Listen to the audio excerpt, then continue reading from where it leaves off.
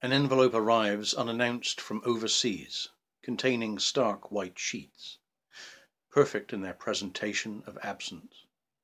Only a bold logo on top. Revealed its origin, but absolutely nothing else.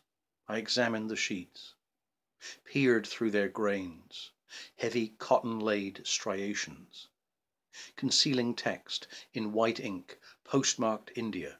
Even the watermark's translucence made the script's invisibility transparent.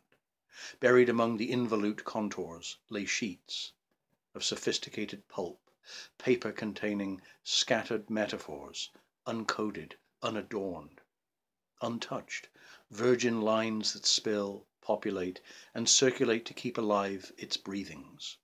Corpuscles of a very different kind.